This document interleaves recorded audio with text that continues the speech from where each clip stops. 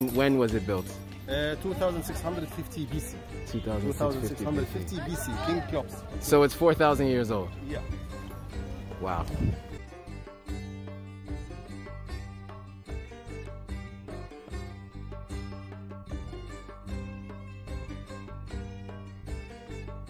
Boom! What's up, guys? Welcome back to my channel. My name is Joannis or Joe Hatagwa. I'm a Sierra Leonean American living here in Accra, Ghana. And if you want to know what it's like to be at the Pyramids of Giza up close and personal, then this is the video for you.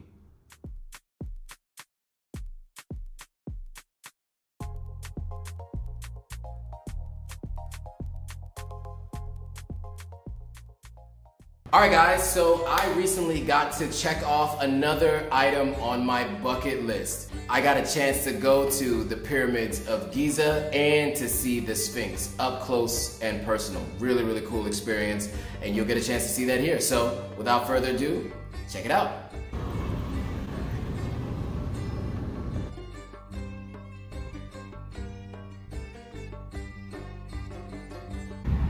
Alright guys, so we're on our way to the pyramids now. We're in an Uber on our way. It's about an hour ride. So we just passed a few different towns on the way. So I'll show you guys what it looks like on the way. And then once we get there, we'll start the tour.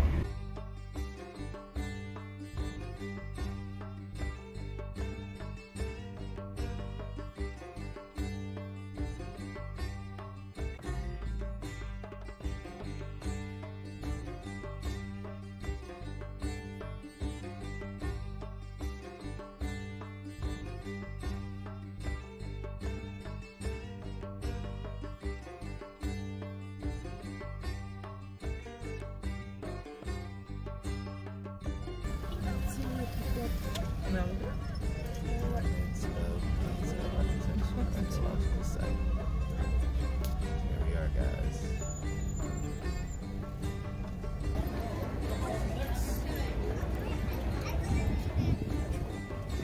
All right, we're about to go in. Just got our tickets. It's you. Now we have to go through security. After that, they use that much broken stones and mud bricks to build the same ramp but around the body of the pyramid. The more they put blocks, they had to go higher with this ramp. After that, they finished. They had to remove this ramp. They kept it here since thousands of years, and they had to polish the face of the pyramid.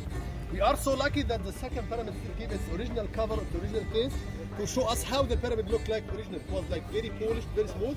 Some opinions said that the pyramid had golden cap to protect the pyramid from any collapsing, and also to reflect the sun rays to the people very far to the eastern side, to believe or to imagine or to be satisfied that the king enjoying his second life. Okay? Yeah. So guys, this is really cool. We are here at the pyramids. Look at this. Look at that. Look at that. We're at the Pyramids of Giza. Right now they're taking pictures where like they're holding the pyramid. We just got a whole explanation of how they did this. So basically, to build this, they had to build ramps all the way around it, all the way to the top, and then they moved the dirt over here. So there's a bunch of dirt mounds over here, because that's what they used to go around the pyramid to go all the way to the top when they were building it. 30,000 people over 20 years to build these pyramids.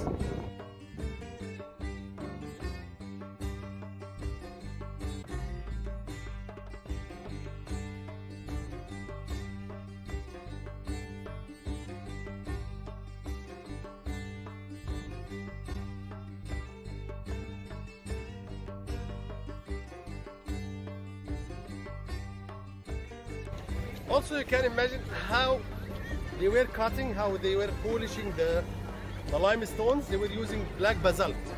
Basalt is stronger than the limestone, so they could carve, they could polish, especially when it's very sharp. It can be like very sharp. This is basalt, still here, 2000.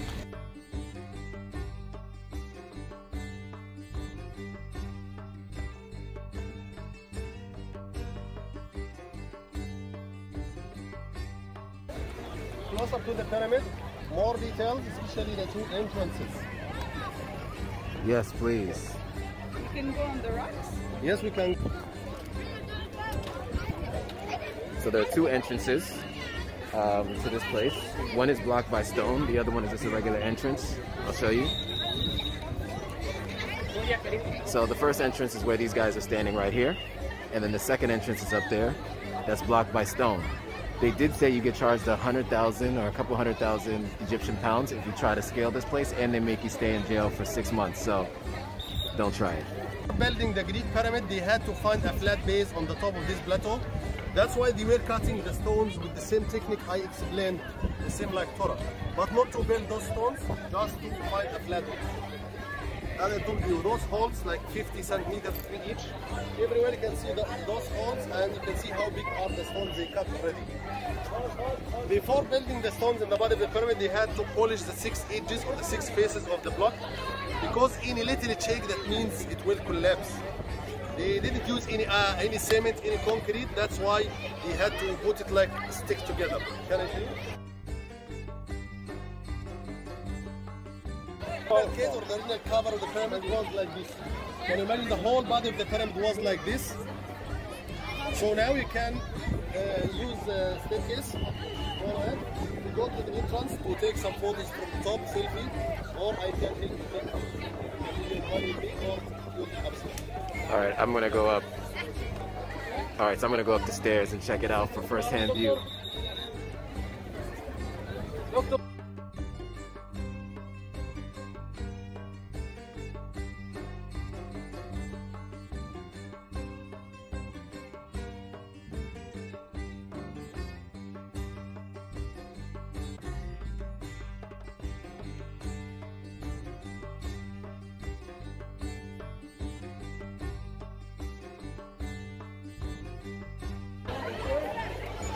So this is just the first entrance, right? So remember I showed you the two entrances from down there. So this is the first one, right here. And then the second one, that was sealed, but they can't open, is all the way up there.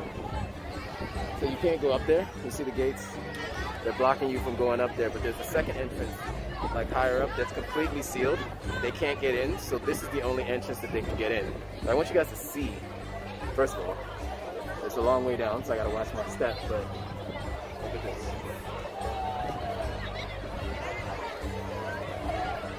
We're not even like close to even halfway to the top. It goes way up there. But right there is the second entrance that I was talking about. You can barely see it. Yeah, it's really cool.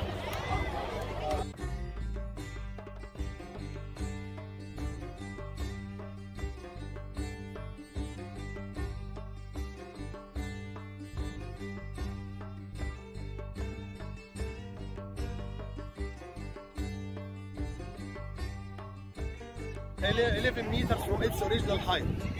Not only from the top, but also from the body itself. That's why you can see it's not like polished or organized. It lost 11 meters? 11 meters. How? Just the wear erosion, and tear? The erosion. Okay. Yeah. Okay. And the fallen stones, they were using it for building modern buildings. Okay. Like during the Greek period, they were using it to build some temples, churches, synagogues, palaces. He gave them the order to bury themselves beside him, to share him the second life. Like him, you know, the architect who designed the pyramid, and the prime minister, the high priest. Those are like VIP. Okay, so those are VIP tombs. The pyramid, the priest, the high priest, and his architect were also buried on site. They got their own burials. It's how a light shows. Oh, so that's for the light show. Lights, they can direct into the body of the pyramid, and some speakers can talk about the history of the area. So it's like a amazing show by night. Everywhere you can see a collection of lights with different colors. Laser, original lights. From far distance, you can imagine that the second pyramid is the biggest one. This is not true. What happened that King Kefren couldn't have enough money to find such a great pyramid or bigger than his father. That's why he went to a higher plateau. From this point, you can imagine how it's like higher than this one. The level between the bases, 10 meters. This one lower 10 meters, that one higher. The base itself higher 10 meters. That's why from far distance you can imagine that the second one is the biggest. This is not true. The side of the base like 230, that one, the side of the base, it's 190 meters. And the height itself, after losing 11 meters, 137, that one originally 135. By seeing the pyramid in television or in any photo. The second one still keep its original cover on the top.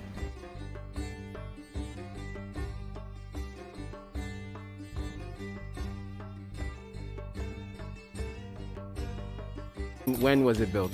2650 BC. 2650 BC, King Cheops. So it's 4,000 years old? Yeah. Wow.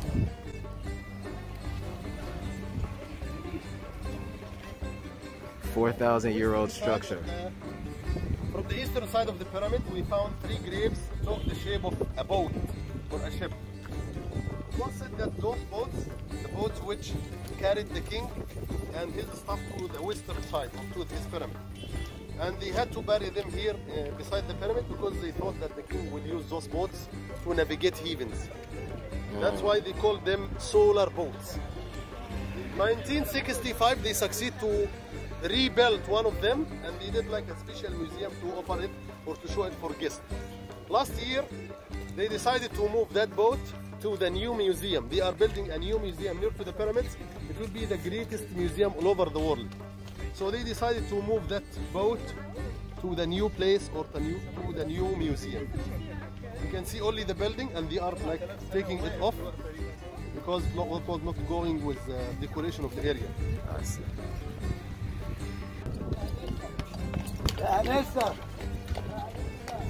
Nice photos from this view. Yeah. Give me a camera. Now we're in the back of the pyramid. Still a great pyramid of Giza. You can see you can't even get the whole thing in view or in scope. But yeah. Just took some pictures. Shout out to the camels. Man on the camel. That's how it goes down. Taking pictures now. Okay, so the pyramids for the queens are over here. The smaller ones. So that one is a pyramid for one of the queens, another one's there. But not his mother. And this is the back of the Great Pyramid of Giza. It looks like that was another entrance over there. Each pyramid had a complex. The complex of the pyramid started by the shore of the river Nile. Before building the high dam near to Aswan, 1956, so the river Nile usually came to this area or came to this point till the feet of the Sphinx.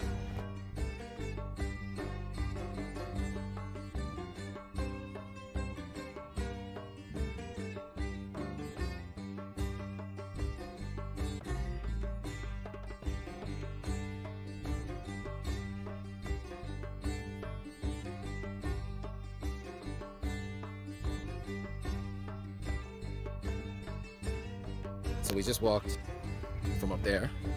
Doesn't look as steep as it is, but you see everybody walking down it now.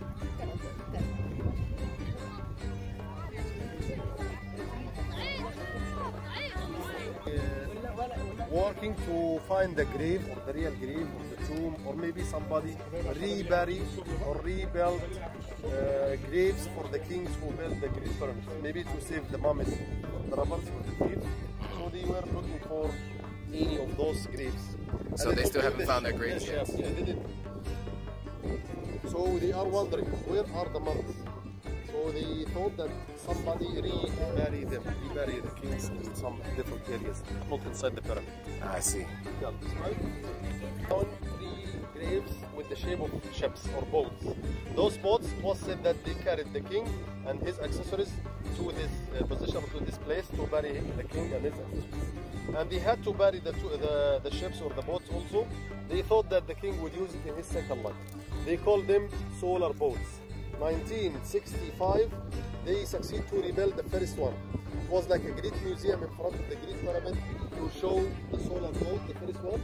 But when they finished, they are like preparing to open the Great Museum, they moved it to the new museum, the Great Museum near to the pyramids. So it was said that the solar boat, which carried the dead body and carried the accessories, to put it inside the pyramid. And they had to bury it inside the pyramid or inside the area to use it in the second life. It was said that the king or the dead body need to navigate heavens twice a day. Journey of the morning, journey by night.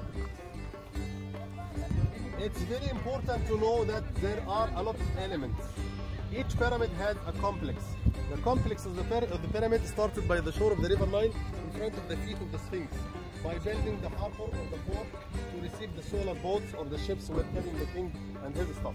Behind it, they built the Valley Temple. We can see that square building. It's called the Valley Temple for doing mummification process. From the Valley Temple till the pyramid itself, they find this causeway. The ramp of this causeway was covered by red granite. And behind the pyramid, or in front of the pyramid, they built the funerary complex or the funerary temple to do some rituals before putting the king inside his pyramid of the final destination. They do Sphinx. So originally Shesban, Greeks called it Sphinx.